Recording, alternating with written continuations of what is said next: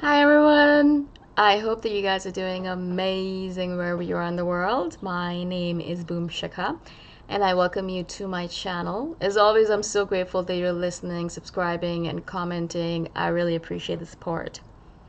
In this one, I wanted to answer another question by a viewer, a really great question, something that I struggle with myself, that I found loop arounds or turnarounds, or not turnarounds, but way around it, fallback positions. I don't know how to call it. Anyways, I found ways to go around this situation. And so I wanted to share my views and my fallbacks or my way around, loop arounds, anyways. And the question is about paperwork. And she's an INFJ, and she says, one of the things that I have a really hard time with is paperwork, like administrative stuff. And she notices that, she will have all of these administrative things that she has to do, and she will procrastinate on it over and over and over and over again until the end of time, until it's too late, and, she has to get it done, and then she does it. So most things INFJs are pretty good with, like, especially if you care about things. And I've said this before, if that's the reason I've told you guys to find a career or a job where you really care about it, because otherwise you're going to procrastinate and you're not going to like it, and you're going to keep on failing at it, you're going to keep on quitting at it. It's just not going to jive with you. You're not going to spend time doing it. That's one of the reasons why I quit my jobs in the past so many times. I would work for a few months and then get bored and then leave. And everyone around me, my bosses, would notice that I was just losing interest very quickly, very, very rapidly. I assumed there was something wrong with me, but then I realized that I wasn't choosing the right occupation for me. I wasn't interested in it. I didn't care about it. Now, obviously, my work that I do, I wake up in the morning, I wake up at 5, and I'm like ecstatic and ready to go, and I'm like, yeah, another day I get to work and write. I'm so excited, etc., right? And so again, as I said, you need to be interested in the things that you are doing, especially career-wise, because that's a major chunk of our life. We spend 1/4 or 1/3 of it, working. And so 1/3, I think.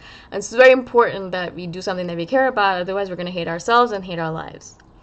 So in general, if we don't care about something, and that includes a lot of different things, then we just not do it. INFJs have this stubbornness, this streak within them, this thing that says, I don't like it, I'm not gonna do it. We're like a toddler. We're throwing a tantrum and we're just not, you can't force us to do it, right? If we don't want to do it, no one can push us to do it.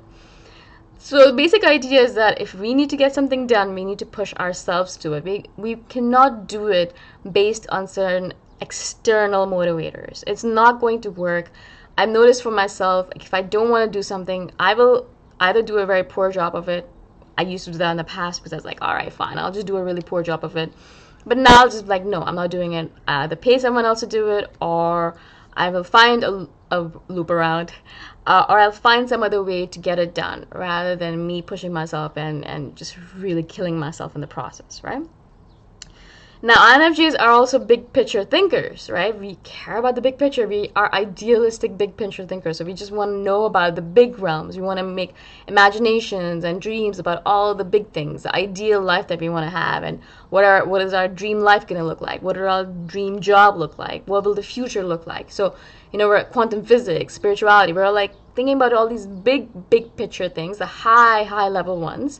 We love thinking about it, and we could do it forever and ever and ever.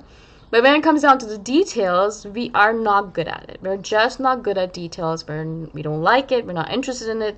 It bores us. It's as if something switches off within me. I know for myself, when I'm going into like details, I'm like, oh, really? Do I have to really care about this? You'll notice if you have read any of my books, I do a lot of big picture thinking in that. Like the person or the character will always be like, oh, what's going to happen here? And they'll be dreaming and they'll have all of these amazing ideas about the future and big picture thing. But then when it comes out to the details of where they're sitting, or what does a couch look like, or what does their environment look like, nothing. I have no details at all in that. I have to force myself to put some details, but like, yeah, so the grass was green and la la. Because I just don't care. Who cares about where they're sitting? Because I care more about what's going on in their head. Where are they thinking? Where are they going with their minds? Then where are they traversing? What kind of planes and dimensions are they going to? And so of course that fascinates me more. And so that's my style of writing, and I've kind of given up on the thing. I'm not worried about details that much. If people don't like it, they don't like it. That's my style, and that's just what I'm going to go with. My sister, on the other hand, she loves details, and even the book she reads, she loves going into it. She's an INTJ, so maybe that's one of the differences between us. But you'll notice that when she does paperwork, she loves it. She goes into details with it. She'll go into each section. She'll find things that I've missed, because I'll fill in a document and I'll give it to her, and she'll be like, all right, you missed all these different things. And I'm like, what? What did I miss? How could I missed it? I paid so much attention to it, you know? And she'll point these 3 things out. I'm like, oh shoot, I didn't even notice them. Because again, details are not our forte. It's someone else's forte. Now, of course, as I said, like loop around. So find a way to go around it. Find other people in your life that are good at it, right? And so if you are in a relationship, then of course your partner hopefully is good at paperwork. Otherwise, you're both in trouble. For me, as I said, I always go to my sister. She's great at paperwork. She's great at details, things like that. So I'll always be like, can you please check this for me? Also, obviously, you know, I do live on my own, and I'm in Thailand most of the time. I can't sometimes send things to my sister. She's here in Toronto. And so I'm by myself, so I have no one around me to be like, all right, can you check this for me? So I've learned, because of the force of necessity, I'm like, all right, fine, I guess I just have to do this, right? I have to force myself to do it. And in general, what I say to myself when I'm procrastinating is I give myself a deadline. I really have to give myself a deadline, because if I don't give myself a deadline, if I don't force myself to do it, nothing else will matter. People could be standing there waiting for me to do something, and I'm like, no, I'm not doing it. I'm doing something else, right? We don't like going along on someone else's schedule. We like going along on our schedule, right? So if you know, for example, that your taxes are due April 30th every single year, it's not something that changes, at least in Canada, it's always the same. I mean, the corona has changed a bit of it, but I'm guessing next year it's going to be back to normal. I have no idea. But in general, if you know that there's something you have to do every year, just prepare for it. And so little by little, prepare for it. For example, as I said, the taxes thing. Now, I absolutely despise doing my taxes. I do it myself because it's very easy and simple. Once I get down to it, actually only takes me about 30 to 45 minutes, because it's simple. The software does everything for you. It pulls in all these data, and it's pretty basic, actually, if you think about it. But again, it's a detailed work, and we don't like it. And it's paperwork, and we don't like that. And it's not interesting, and we don't like that. And it's not big picture thinking, and we hate it, right? But in general, I'm like, all right, I have to do it. There's no other way. I mean, I could pay someone to do it, $400 or $500, but why? It's such an easy thing for me to do. And so what I do is that every month, or every 2-3 months, I will write down all the details that I would need for my taxes next year. So for example, for my taxes in 2020, so I'll be doing it next year, obviously. Right now, January, February, March, April, May, yeah. So every month I've written down all the details that I would need for my taxes. So whatever I require, what are my incomes, what are my expenses, what my business expenses, what are this and that.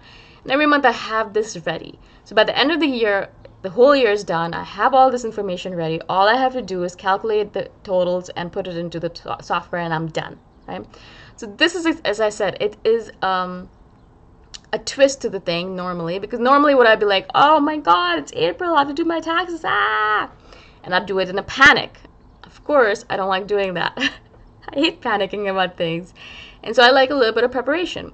This kind of loop around, I figured out a couple of years ago, and so I've been doing it for 2 years, and it's so easy because I'm not stressed out about it anymore. I'm not worried about my paperwork. I'm not thinking about it. It's easy. I know it's easy. I just have to sit down and do it. It's 30 minutes. I can spare 30 minutes, 45 minutes max, and I get it done. And the satisfaction that I get, oh my god, I feel so good after, right? And so I know that this is going to happen, and I know this is going to happen every year. So usually by January, February, I sit down and I just get it done because I have all the information. I have all the numbers. All I have to do is put it in. So what I'm recommending to you, the person who asked this question, and to all INFJs, is that figure out what works for you. Like figure out a loop around system or some kind of system that will allow you to get this stuff done. Or rely on someone in your life who loves paperwork, who likes doing this kind of stuff. For example, when I go on a holiday with my sister, she loves making Excel sheets of everything. She'll make Excel sheets of everything. She'll copy and paste all the itinerary into an Excel sheet. She'll color code it. She loves that stuff. I will book all the hotels. I love booking hotels. I like finding beautiful hostels to stay at or hotels to stay at.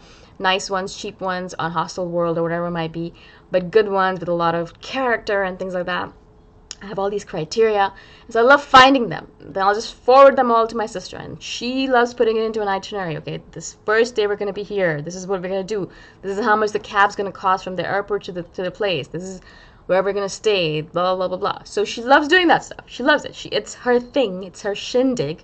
And so I just leave it to her. I do what I'm good at, which is booking hotels, booking flights, figuring out what our itinerary should be, like where should we go from place to place, which place should we visit, things like that. Asking people, what did you like in Japan? Did you like Kyoto? Did you like Nara Park? Did you like this and that, And so I like doing that. I'll do what I'm good at, and I send it over to her. It's all, like, she doesn't want to do the planning. I'll do the planning. She does all the putting it into Excel sheets, making our itinerary, making sure that we have a list of things to do and things like that, right?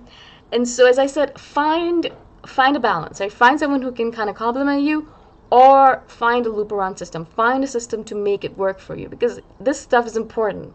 INFJs have a tendency to forget about the details, forget about paperwork, forget about the things that are necessary for us to live in this world, and just focus on being in their heads all the time. Therefore, they miss deadlines, they miss that tax deadlines, where they're not living in the real world. We need to live in the real world.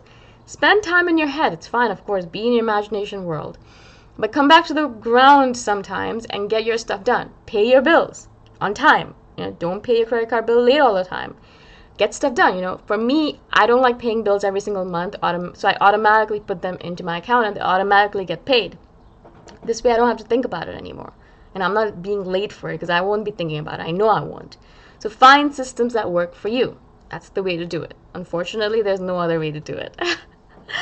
I hope this is helpful. I hope that you were able to get some info from it that you can use for your own life. If you have loop arounds or things like that, please share them with us. I'd love to know how you manage to do paperwork and other boring things in your life. How do you motivate yourself? I'd love to know that. Again, thank you for watching, and I shall see you guys the next time around. Bye for now.